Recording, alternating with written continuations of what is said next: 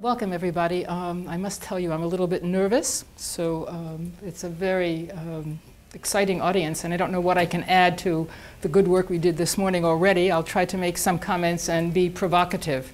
That's what I usually try to do. And I also tend to talk very quickly, especially when I get excited. This is a topic I get excited about.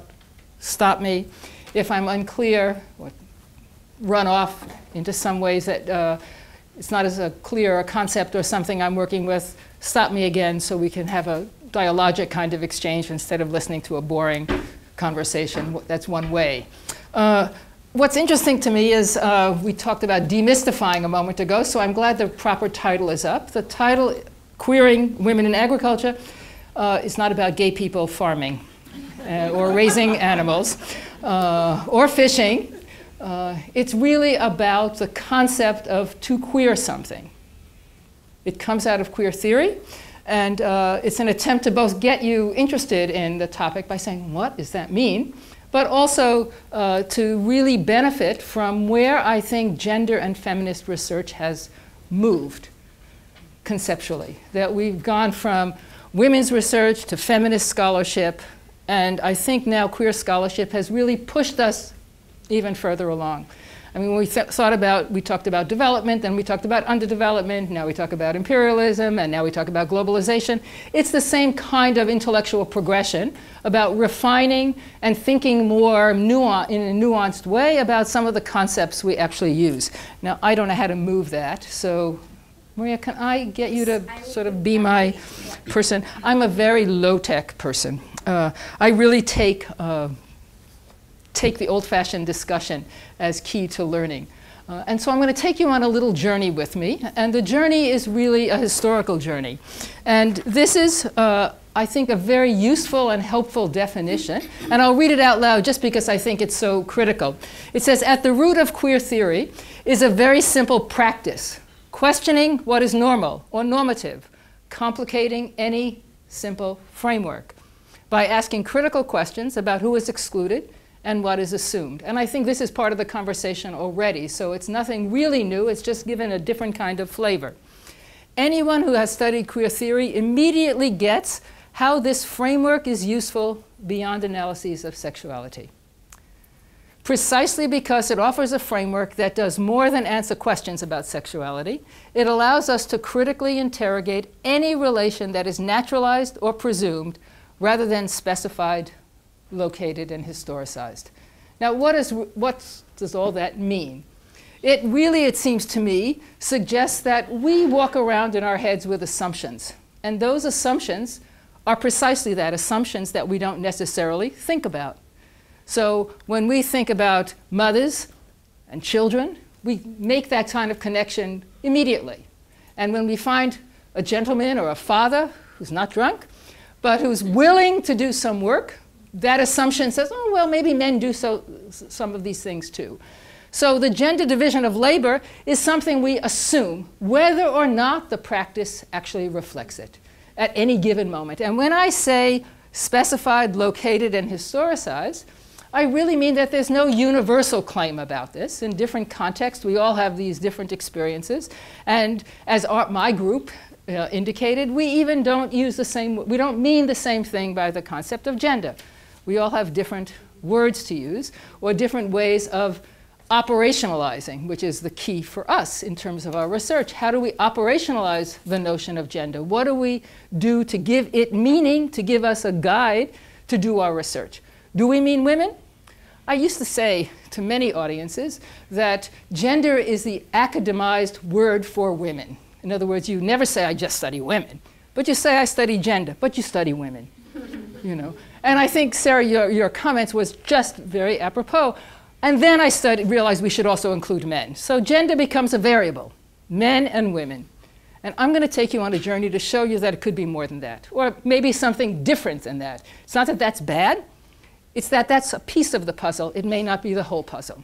And there may be new ways of thinking about it. Do I do this one more time? So here's my little walk through history. 1970, many of you know Esther Bosserop's book, Compared Asian and African Agriculture and Women's Role in It. We had a seminal work in anthropology that opened up a lot of this stuff. And many of you know Carmen Diana, whose work now is still on land tenure, but then she wrote something called Rural Subsistence in the Capitalist Periphery. These are 1970s. We're still thinking about these things. The same people are still writing. I mean, Esther's long gone, but other people are still writing. Barbara Lewis, a really important piece, Invisible Farmers, a USAID document. Okay, 1981, Ahead of the Curve. I'm not going to read all of them, but what you see here are very specific interventions. Farming systems research in the 80s, very important to generate new ways of thinking about gender, but new ways of thinking about farming systems research as a system. Okay, and you have a whole host of the CGIAR institutions being at the forefront of these kinds of conversations. Right? And if you just take a glance at the titles, you'll see that we're still asking the same things. And that was now, I hate to say this, but 1970 was 40 years ago. 40. Some of you weren't even born, I bet. And so when we say that, we say, okay, where are we? What are we doing? Why do we forget our history to see if we can move forward on that history as opposed to stay backwards or just keep reproducing the same old donkey? You know, not against donkeys by any means. So is there something called the next stage? I mean, if the next generation was used earlier. Is there a way to go forward that adds to what we should know? And I say should simply because it's available to us. The language may have changed. We used to use women much more as a common, nomenclature, but now we might use gender. But we may still be doing the same thing over and over again. And precisely because we end up thinking about without thinking about our assumptions. We just take them for granted, and we just don't push those assumptions to say, what new questions may emerge if I open those assumptions up? I think what we have, in a certain sense, well, let me just go through can you go backwards, one more back? I'm sorry. Here's the 90s. So we thought we were really ahead of the curve. By the 90s, we should have known everything there was in the invisible women. Now women aren't invisible. But what do? We have a very different emphasis. So I think in our group we talked about, is gender poverty? Is gender about land? Is gender about property? I think what we can see over the historical horizon is a sense that the substantive focus changes. So by 2000, we have something called the value of value chains and gender's relationship to value chains. That wasn't the language of the 70s. Okay? But how we did the research may share much more with the 70s than what we think. In other words, value chains, while it's a new concept that's on the table, and I'm going to let Deborah speak to her expertise in value chains, but the point is, sometimes the old models are just applied to new topics. Climate change, gendered effects of climate change, gendered effects of participatory action research in forest management. But are those models themselves, are the tools that we bring, are the gendered understandings that we bring to the table different? And if they are, how are they different? And if they're not, how are they similar?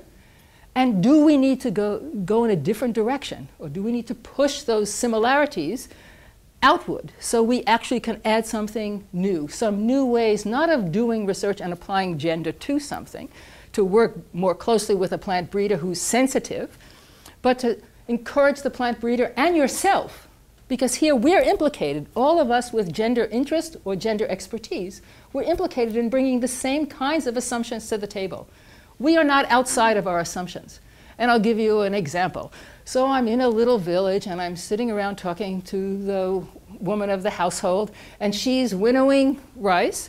She's parboiling another batch of rice. Her foot's on a piece of rope that's making sure the birds are not eating the mangoes in the tree. And her husband comes down, and we start chatting, and I say, well, what does your woman do in agriculture? And he says, oh, in this country, women don't work.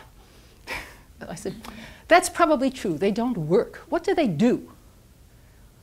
And then he said, well, she parboils the rice. I say, how much is the market value of parboiled rice versus non-parboiled rice? Parboiled rice is much more common in Bangladesh than in many other parts of the world. And he says, it's like 25 or 50% more, depending on where and what season and what kind of rice. Oh, so who adds the value to that? Whose labor was invested in that? Okay, the same thing with winnowing. The same thing with all the activities that women are doing. Was he lying to me? No. And that's what we have to make sure we don't get caught in. He wasn't lying. His perception of work was a particular kind. And I think when I look at surveys of colleagues of mine, we do the same thing. How many hours did your wife work? Or how many hours did you work? Well, I only work part-time. Well, if it's under 20, we don't count it.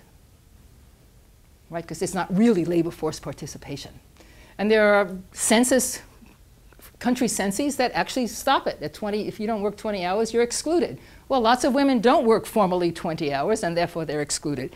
So in 1992, well, is that the next one? Can you go to the next one? Thank you. I'm so sorry. So here are just three. I'll come back to these actually in a minute. But three animating questions to keep in mind. What are gender norms? And this is the embodiment, I think, of some of the assumptions that we carry forward. Okay? And then what are the gendered practices? And that requires field work with eyes that can actually see what's going on outside of the categories we might bring to the table. Let me say that again. I look at a woman doing X in post-harvest work, and I watch her and I do it. If I don't think that's work, I don't see it. I'm the same guy as the husband. I'm the same person as the husband who says my wife doesn't work. So it's incumbent upon us as even gender researchers that we actually can see outside the categories or the norms that we associate with our assumptions. In other words, I'm inviting us all to think about the assumptions that we don't hardly talk about, because that's what makes it possible for us to communicate. We share assumptions. Okay? And once you open them up, you see differently. You literally, and I can say this without any doubt, you see differently. What you passed over because you didn't notice it, all of a sudden becomes visible. And I'm sure we all have examples like that. As soon as you sort of just think for a moment outside the box that you have, you all of a sudden say, oh yeah, I can count that as work. I can do that. And so let's go to the next one for a second. And this is something 1982, Ruth Dixon, at that point married to Kingsley Davis, if people know demographers. Very important person. And this is just, and I'm sorry it's so small, but this is just a list, and there's another one as well. But here, leave this one up because this is Southern Africa, West Africa, East Africa, North Africa, and sort of not surprising given our normative assumptions. The black lines indicate that work which was not included in ILO statistics initially of women's labor force participation in the agricultural sector. So what the dark lines are those investments that were not counted.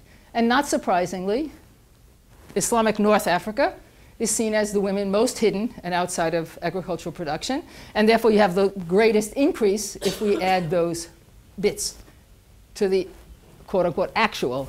Right? Now this is in 1980, and this is 1970 data. The book was written in 1981. I think it gives us a clue, even if it's very, very dated, to highlight what's not included very often. The other piece that I want to just emphasize here is that we think about production outside of reproduction. Because, and I'm not talking about reproduction making babies, which we have plenty of expertise in the room about. I'm talking about the reproduction of the labor force, feeding the family, household gardens that don't get counted as work, even though women may spend a lot of time making sure that the household garden is rich enough to feed the family. Okay, so when you begin to open up the question of production in the narrow sense, which most of us, because of the ways in which funding streams and definitions of agriculture work, we tend to maintain that narrow definition of production. Once you tie it to reproduction, and you think of other ways of the example of winnowing rice for consumption is an investment of labor to separate the chaff from the kernel. And what you have is women's labor invested in that. And yet, and I was part of this for many years, you go to the field and someone would say, we have this project to help women spend their leisure time more productively. Thank you. Right, so they were standing around hanging out with their buddies and chatting over tea, people who had not even one meal to eat a day for sure, and that's what they were doing. So we were going to fill the labor time, the leisure time, with real labor. But in fact, if you begin to link, and again, this is a conceptual shift in our heads, if you just shift to say, I have to include productive agriculture, that's for market, and say a subsistence household and how much they're producing for consumption, and all of a sudden the notion of work, the notion of labor, the notion of amount of time people have to do productive work diminishes significantly. Okay, so one of the things I'd like to leave us with as we chat is, what does it mean when you're talking to a productive, a plant breeder? When you're breeding, and the person, well, yours is a good example because everyone now has it. You know, grinding seed is very difficult in certain circumstances, and maybe it's not the most appropriate thing to breed for, but you do it anyway without recognizing that, and you assume that women's labor time doesn't count. But if you just think about it in terms of labor time, what might it do? It may require new technology, of course, but it also may just require more time, and many women don't have the time if you begin to think about it, or if you begin to look at those kinds of questions. So what I'd like to invite you to think about is, as we think about production, think about reproduction in relation to it. And it changes, I think, some of the things we can see and some of the things we understand. Yeah? Keep going. That's just... Okay, sure. So this is the Middle East, this is South Asia, Southeast Asia, East Asia, and the Caribbean. I'm sorry. I mean, the Middle East, again, is, you know, not surprising, the most underreported. A lot of it, I think, is because of the normative assessments that people make and assume. This is not a critique of anything. It's much more to show how much we lose by not being able to see or to count what the investment of women's labor time is. And that's basically why and there's nothing that's been done since I've looked, trust me, to try to get something more up to date. And I think this still signals what I think is so important. And if we can just take, there are studies that say if you add household work and field work or employment and field agriculture together, women do more per day, hours per day, than men do. Okay? There's lots of those kinds of things in small located spaces. And the Philippines is a big example of that, where the increase in numbers, the number of hours that women work per day is very high once you add domestic labor to it. And domestic labor meaning not employment, but domestic labor. So can you something, yeah. Can you explain the reasons for these regional differences or within the region between the countries? So whether they give any examples, why North Africa is more hidden than Southern Africa, or why Southeast Asia is less than South Asia? Well, if I want to be quick and dirty in my response, I'd say that the people who are collecting the evidence make assumptions. And so therefore, when someone says, my wife doesn't work, I agree, I believe it. And so the calibrations tend to be lower. So you say the cultural norms of the people who do the surveys matter? But also the communities. So the guy didn't lie to me. He said, my wife doesn't work. If I'm not able to distinguish between a norm and a practice. Even the woman herself may not recognize that she. Absolutely. Yeah. I mean, I grew up with a mother who said, I'm only a housewife. You know, what does that mean? She cooked and she cleaned and she did everything to get me off to school and then off to university and so on. But she's only a house. It's one thing to say I'm a housewife. It's another thing to say I'm only a housewife, meaning I don't need to be recognized as somebody who makes an important contribution. So the question should have been, do you work, or rather should have been, do you earn? Because if it's do you work, clearly somebody will be thinking of what they told the researcher. But the question is, do you earn? okay, but let's assume that you're doing work that's hidden in the household, like this parboiling rice, and that woman doesn't see that as work because she doesn't earn. The rice goes to the market, Exactly. fetches a different price, the husband gets the returns from the market, and she doesn't earn. I mean, here's another example. Women were doing soap one day, and I was trying to upscale their activity, so I said, how much does it cost to produce soap? Well, it's not very much. Well, how much does it cost to parboil rice? Oh, not very much. How could it not be very much? Well, I use the same pots I use for cooking, so it doesn't cost me anything. And I use the fuel wood when I'm cooking, but of course you need more, but you don't notice the difference. So women themselves, I think this is very important. Women themselves mark what they do as not important. And if I don't earn, I'm not doing, I think, you know, my own sense is that asking about work is better than asking about earnings, because the market is not in everybody's face all the time. And so you're doing labor that you might count even if you didn't earn anything. But assumptions, custom, practice, you know, being embarrassed that you're working, you don't want to say that my wife works because that means you can't afford to keep her in the way in which you should, given your status in the community. So you don't want to tell people your wife is working. This happens at least in South Asia that I know, but I think there are generations in the 50s of working class men who wanted their women at home. You know, in the US, in Europe. So this is not anything that's associated with any one place. I think your question is really important. I think these are culturally ascribed spaces, but what I'm trying to argue is those are assumptions that we also reproduce, and we don't know how to puncture them to find out if it's any different. I think you had your hand up first, and then. Do you find that time use surveys help shed more light, or I'm curious what your take is on that, and the care economy and the emerging feminist conversation. Yeah. I'm curious what your take on that, and if that can be useful in this space. I think it can be useful, but I'm a little bit skeptical, because half the people, the women I know, village women in particular, have the kid on their lap while they're doing something, and they're counting one activity, the dominant activity. So the example I gave you earlier is if your foot is doing this to keep the birds off the tree, does that count as work? Does that count as an activity? You might have to hire a child to do it, but you don't think about it.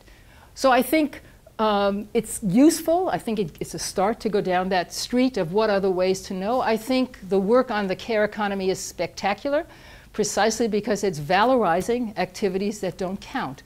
And especially among urban working and middle class people who, if you don't have a parent at home to help with the child care, you're sunk. If you don't have a child to take care of you in old age, you're sunk.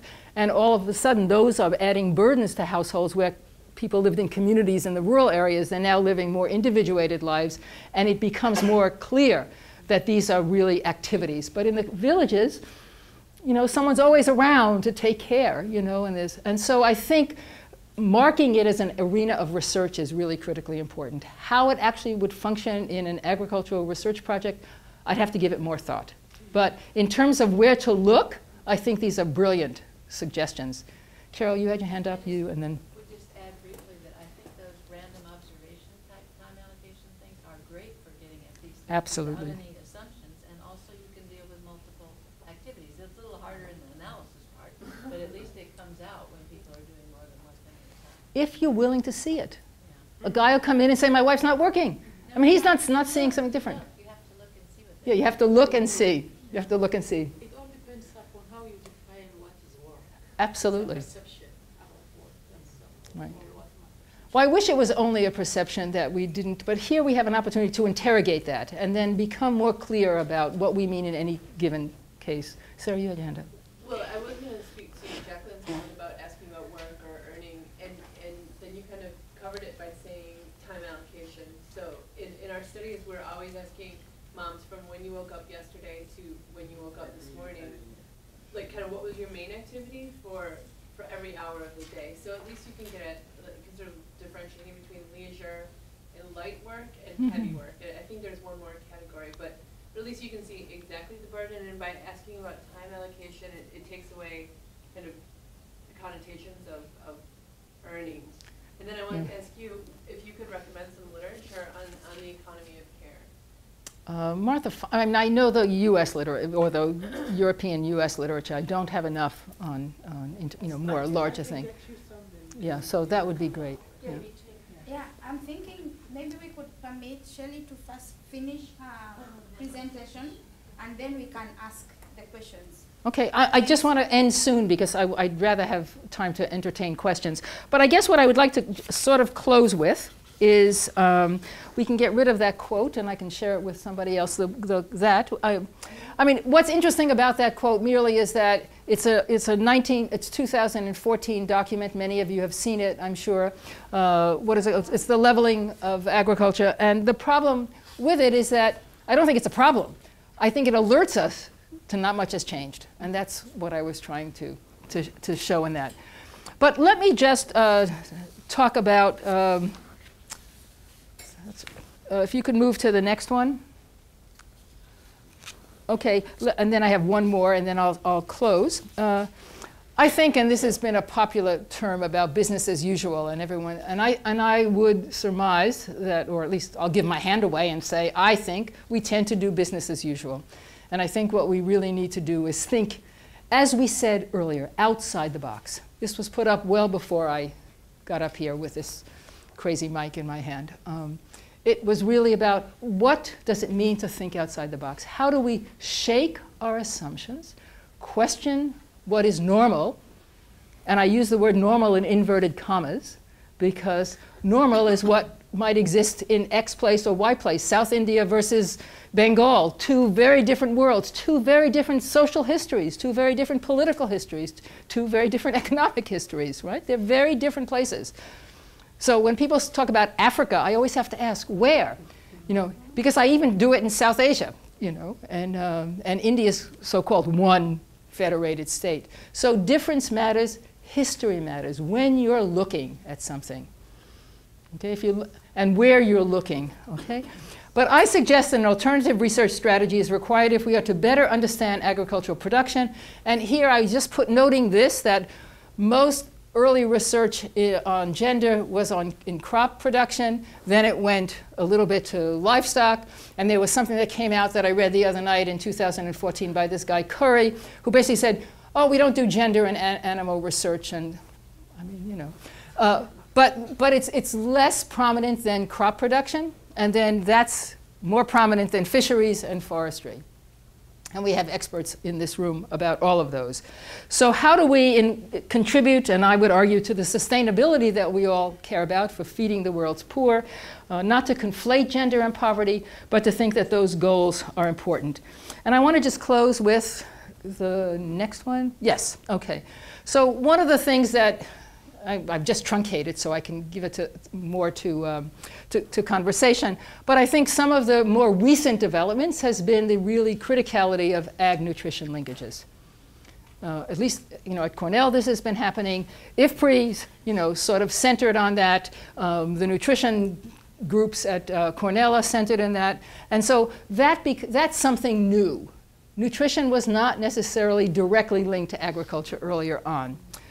Agroecological practices. Again, we're fortunate here we have Department of Natural Resources. They're pushing this. There's a new major in, what is it called? I can't remember the name of it. Huh? Sustainability. Yeah. And there's lots of interest, so we're moving in that kind of, on that kind of terrain. I put this up here because we're, in some ways, and this is probably a more heretical statement, so bear with me and please feel free to disagree. You know, we're thinking that the gene revolution and the green revolution, you know, are sort of parallelisms, one in the 60s and one in the 2000s. And yet we're forgetting the history of the costs of some of the green revolution technology. Not that the intention was to be bad or that it was negative, but that there were costs. There were especially environmental costs. And here we depend on soil scientists to know what's going on. Here we depend on agronomists to know what's going on. Here we depend on breeders to know what's going on. So this is a perfect site for us to really be working towards collaboration. But it's clear that we have to learn from those past events so that we avoid them in the future. Okay, so it's not the same thing, but it alerts us to some of the costs. And climate change is a key response. Soil degradation is a key recognized response, and so on. So I'm putting those up there are some of the key issues. The second is, you know, I think we've moved into questions of food security that we didn't think about in quite the same way earlier, and that's a key issue. Questions of sustainability, quite an important issue. And here I think of not only sustainability of the agroecological environment, but the lives and livelihoods of producers and of consumers. I mean, it's only possible when we can ensure that people can buy food and grow it in ways that sustain their lives and their livelihoods. And we shouldn't forget livelihoods. I think the fantastic work, and I'm biased, on assets, gender and assets, opening it up to earnings, from earnings to a broader template of assets is really important. The question that I think the work that Carmen signaled earlier on some of the early questions about land ownership are now right on the mark in terms of rights and property rights and how property should be thought of in more gendered sensitive terms. And then I was alerted, I think, to your point, Monica, about agribusiness and the ways in which new questions are emerging about, I remember the Tanzanian tomato women who would get on the trains with these huge baskets of, not baskets, they were bigger than baskets, of tomatoes to go into the towns to sell. What's changed? If that's upgraded, how is it differentially affecting people? But my most important kind of thing I want to leave you with, and for me this is the most important, is gender is not a variable, it is a relation. Now let me just take 2 minutes to say something, maybe a minute. I put on the table earlier production and reproduction. But I heard a lot this morning about, well, we have to deal with women, but we also have to deal with men. And that to me is a gendered variable. Why aren't we actually reimagining that relation as a unitary relation? Not the same thing, but it's a relation. Once you use relational concepts, you're looking and you're seeing different things. So this is not a critique by any means. But I think the point is well taken. In the 70s, the argument was, do we have only women's groups? Do we have joint groups? Do we have mainstreaming? Do we not have mainstreaming? What's the cost of men and women working in the same group? Women are going to get lost. They're not going to speak as much, da, da, da, da, da. We learned from all of that. From the research point of view now, from a project intervention point of view, we can have a discussion about what works best in any given circumstance. Is it a women's group versus a joint group? From the research point of view, and that's the only claim I'm making here, is that a relational analysis changes what you see and how you look at it. And it moves from gender as a variable that we can add men to, because that's the other half of the variable. And what queer theory does is unsettle those normal categories. And that's why I liked what queer theory offers us. It says, take what's normal. The world is divided between men and women. And implode that. Think about it in new ways. It's not that there aren't men and women. It's that how do we think about them differently? And what does that offer us as a point of entree to talk to people, to talk to our collaborators who are scientists, biological scientists, as opposed to social scientists? What might that help us do? How might it avoid, and I loved your quote before, the Covey quote, about thinking about the ends before you get there? Begin with the end in mind. Begin with the end in mind. I mean, that's brilliant, because the end in mind is including everybody, including the consumers. We often think about production agriculture. We also have to think about the consumers, what people like. Challenging assumptions means questioning what we take for granted and using that questioning in a productive and imaginative way. And what I'm trying to emphasize there is not so much to say the way you think is wrong or bad or unuseful, but maybe it's limited. And if we can begin to be open, to think, to sort of be scared and jump on, go on the diving board and go out to the edge, tip over, and say, maybe it's not so bad if I jump. And just jump a little bit, a little leap of faith, and see if it does anything for your research. All I'm trying to do here is get you excited by how much more we can be doing, because we are all so skilled already. How can we just push ourselves beyond 1971 or 5 or 1986 or 1992 and think differently about something, whether the something is property rights or corn production? And the last is that we think about multidisciplinary practices can assist in accomplishing goals that we establish to improve production, lives, and livelihoods. And I think sometimes, for me, what gets lost are the lives and the livelihoods.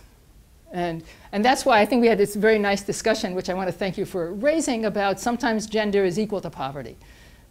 Sometimes gender is equal to leisure or work and not income. And I think if you begin to think with your collaborators in this more productive way, I think what you have is a way to put people back in the picture. And instead of worrying about gender as only women, if we put gender in the picture, then we're dealing with the lives and livelihoods of human beings who produce the world for us but also consume it. And it goes back to I think, Monica, your comment about, bring the community in, inclusive kinds of questions that give people a stake. And I think people have a stake if they know it's going to improve a whole host of things, whether it's nutrition or it's the science of understanding soil erosion or nitrogen depletion better and differently, and how to make changes in that, is to recognize the range of activities that people engage in and incorporate them in how we think. So I'll end there, but just keep in mind that gender is not a variable. And I think I'd be really happy if people can think that it's more than that. It can be used that way at different times. Right? But if it's only used that way, in other words, maybe I can close with a question. Can one do a gendered analysis without looking at women? You probably know my answer, but think about it. Say something. Yeah, great. I think so. I think so. I can study a museum through a gendered lens, through a feminist lens, through a queer lens. And I think I see differently. I will bring different understandings to the table than if I said, oh, there's no women in that museum, I don't have to worry about it. So I think once we say that, then we're using an analytic. We're not using gender as a variable. And I think we can all, yeah, right is precisely where we should be at. If it's true, then what are the categories we are using to do our research that both makes possible but also may constrain the conversations we have with a breeder or a soil scientist? Can we have a different kind of conversation if we include women, deal with the specific effects of particular populations who have been excluded, and that excluded population could be migrant laborers. Right? But it's a way to deal with a whole range of issues by opening up that scary box of 1 and 1 is not always 2, of gender is not always women. It's a way of seeing the world and what you can include. So you can include reproduction as well as production, because most productive activities require reproduction. In fact, I'd say every productive activity requires reproduction, because you need that person to produce. So it's not only biological, it's fed and schooled and trained, so it affects directly extension opportunities. Right? It extends to the range of activities that we do in agricultural research. And I will shut up. Thank you very much.